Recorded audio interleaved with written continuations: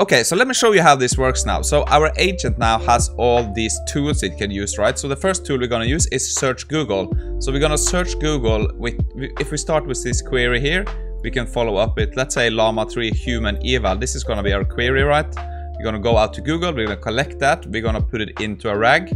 So you can see we scrape these two URLs here from AI Meta and The Verge. The content has been added to our vault, right? If we go to our vault here now, you can see all of the text here from those two web pages has been embedded, and now we can start searching this, right? So if we go back to our terminal here, and now we can use the frames look in vault. That means we're going to access our RAG and ask how many tokens was Llama 3 trained on, right? Now it's going to go fetch that hopefully and give us the answer back. So you can see, according to the relevant context from the vault, it seems that Llama 3 was trained on up to 15 trillion tokens. So Llama 3 was trained on 15 trillion tokens. So yeah, perfect. Our agent also has a tool that allows it to send mail. So we can just go send a mail with that information to my email address, please. So let's try that. Okay, so you can see email sent successfully. And here we got some information. According to the text, Llama 3 continued to improve log linearly after being trained up to 15 trillion tokens. So yeah, I just think that shows how powerful the new Llama 3 8B is, just running locally on Ollama. There's no lang chain or anything like that, just a custom script with some good instruction following. Very impressed how good it actually is to just following the instructions we gave it. So yeah, we're gonna take a look at how I kind of set this up in the code and some more examples. Recently, I had a lot of requests if I could spend a bit more time on kind of explaining how the codes worked and kind of how the logic and how this combines with the AI or LLM model, right? So I think I'm going to do this in this video. So if this is something you are not interested in learning, if you just want to see kind of how this exact script works, you can just skip a bit ahead. But if you want to learn kind of how to set this up, how to create these function calls for yourself, yeah, you're welcome to stay. Okay, so I just want to start going quickly through what kind of functions I wanted for my system. So I created a send email function. This gives us the opportunity to actually send out mails, as you saw in the intro. I have a search Google function that uses the SERP API to bring back URLs from Google, and then we can kind of go scrape those URLs and get information that will be put into our RAG system. The check context function is that the one we are using to actually search our RAG setup. And that is kind of the tools I have available now. We're going to add one more tool, so I'm going to show you how you can do that too. But I wanted to start down here in our chat function, because this is where the intelligent part happens, right? So in our system message, I want to focus on the search Google part here. So I just set this up pretty straightforward. So you are an AI agent exporting following instructions. And yeah, we just go ahead. You have a set of functions you can use. And you have access to these functions.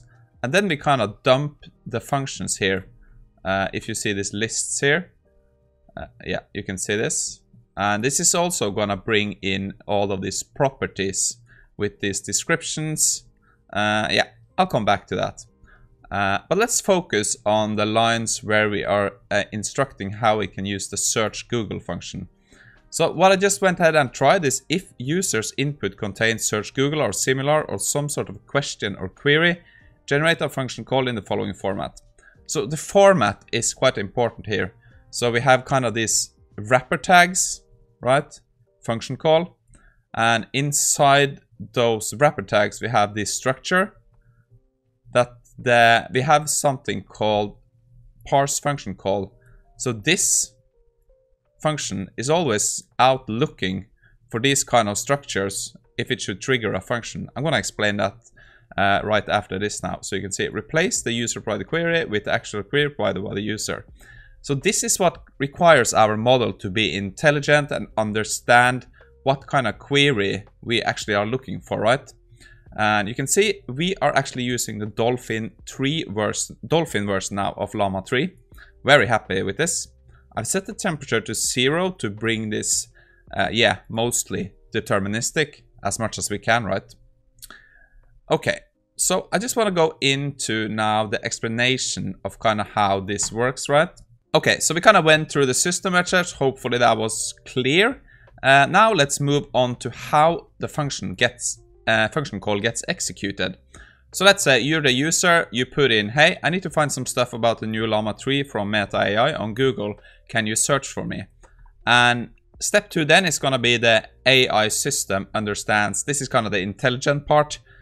And when our system kind of sees this user input, it sees Google, it sees search, then it kind of knows that, okay, now we have to prepare a function call, right? And you can see the AI system listens to your request and figures out that you want to search the web. So that is kind of the intelligent part. I tried this with a few other different local models. Not all of them can do this. But Llama 3 8B looks very good for this. And then it kind of prepares a response with 2 parts. So it could be like a natural language reply. So sure, let me search Google for the new Meta Llama AI. And we have a second part that is kind of a secret instruction note.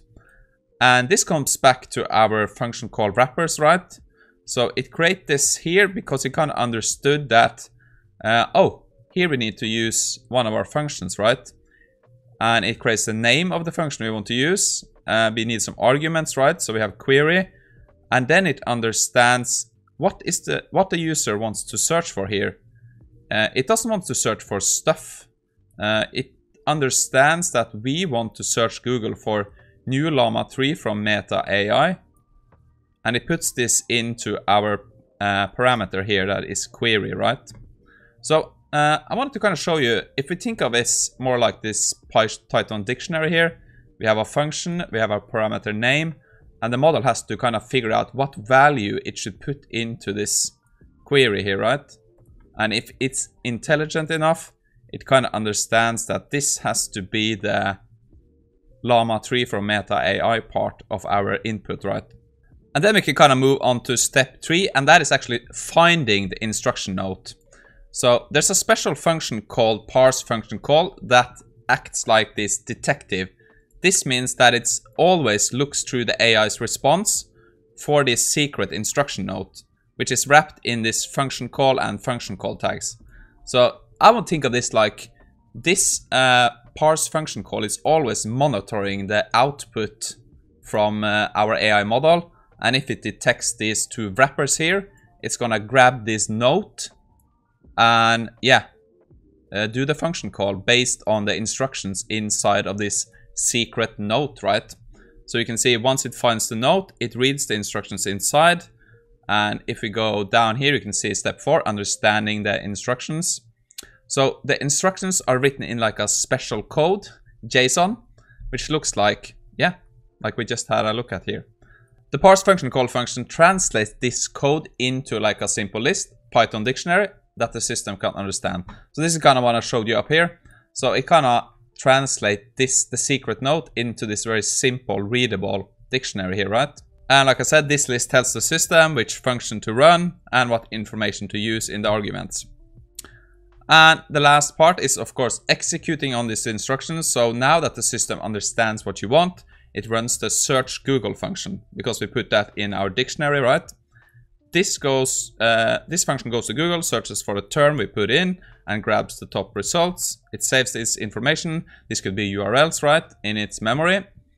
And then we can kind of, after searching and saving the information, the system lets you know what it did. So this could be something like top search result, and it lists the URL, and we added this to context. So that is kind of how, this annoys me, okay. That is kind of how this function calling work, kind of how I set it up. We're not dependent on any LangChain or anything. This is just, should you call it manual function calling? But we do depend on something called OpenAI function. So this is kind of how we describe our functions. So we always want kind of this description, and this gets added to our function list. So convert to OpenAI function. And yeah, this is also helpful. I don't think I'm going to go through that in specific detail, but this is also a part of it.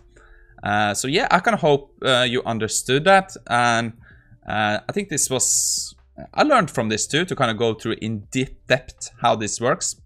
And we're going to create a new function so you can kind of show how we set this up too. But yeah, hopefully this was understandable. Okay, so let me kind of show you how the system works before we kind of add a new function.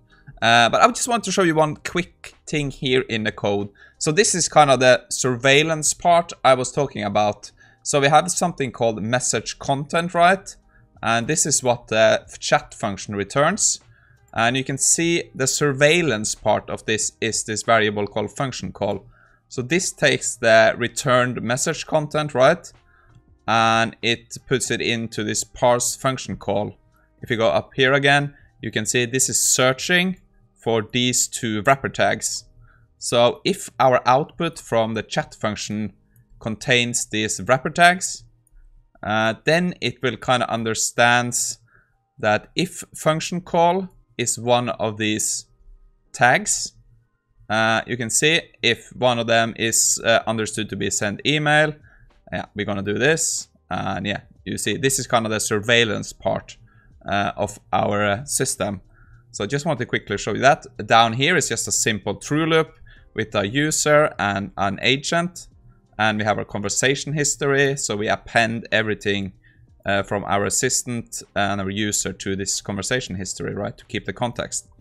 Other than that, I think that's fine. Let's just do a few more, showcases of the system before we create a new tool or function. Okay, so let's run this now. So this is running on the Dolphin Llama 3 model on Ollama, right? So let's say, hey, I'm doing some research into local LLMs. It would be great if you can help me in the search to find the available Ollama models. Maybe use Google. So let's start with this. Okay, so we have some results back here. You can see it kind of understood that it had to search for available Ollama models. That's good. So we return all of this. So it says content added to context. If we go to our text file here and open this, you can see we kind of, got some information here about Ollama. So now we are kind of ready to search this. So let's ask about maybe Llama 3.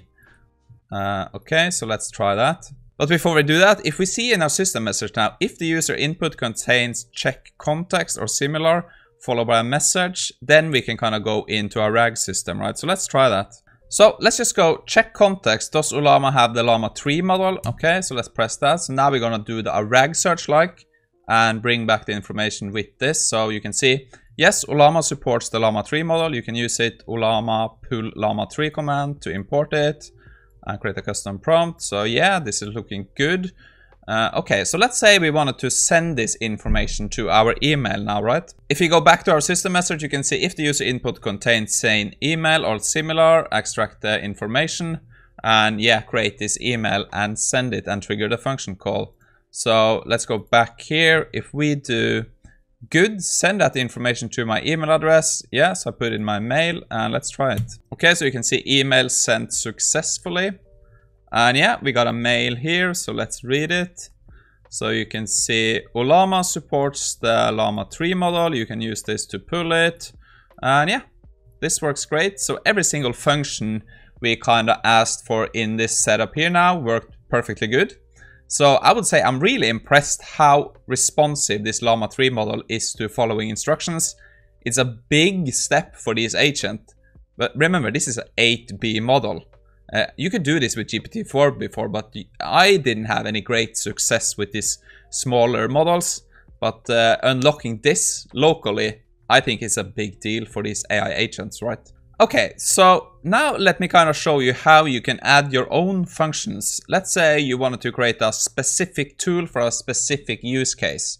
So the function I want to add is called write to notes.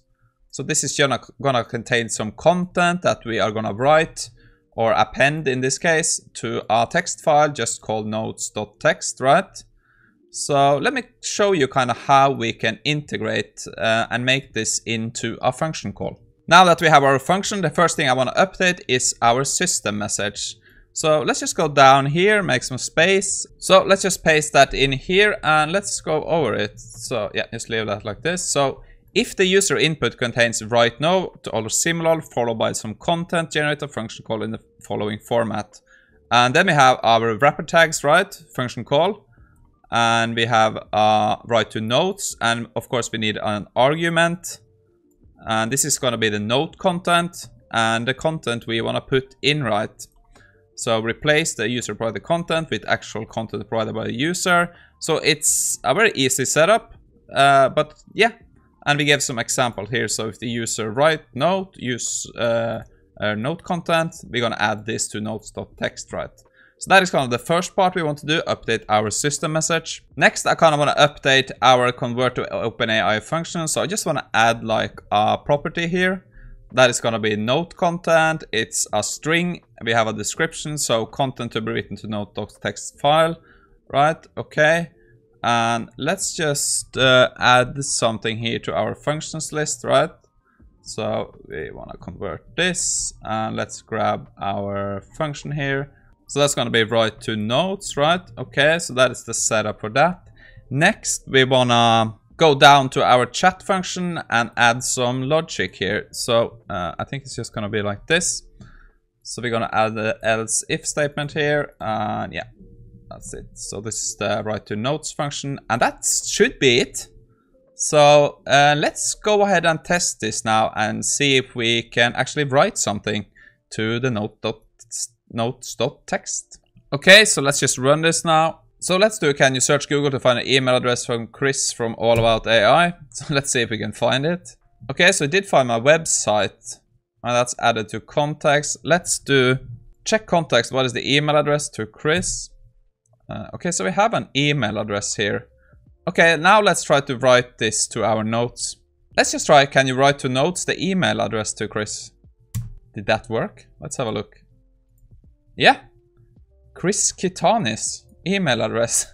Okay, yeah, that was a bit weird, but we got our email address. So yeah, our function is working. Yeah, that is what I wanted to share today. Had a lot of fun playing around with Llama 3. Wednesday's video is gonna be a video featuring Grok and the Llama 3 70B model. So look forward to that. That's just crazy. But other than that, hope you learned something from this. And as always, if you want access to just the full code here, just become a member of the channel. I will invite you to our community GitHub. You will get access to the community Discord. A lot of people there now. So yeah, a lot of fun. And there'll be more examples like this coming out soon. A bit of a different style this time. I hope it wasn't too long. And I kind of hope you learned something. Other than that, have fun playing around with Llama 3. And I'll see you again on Wednesday.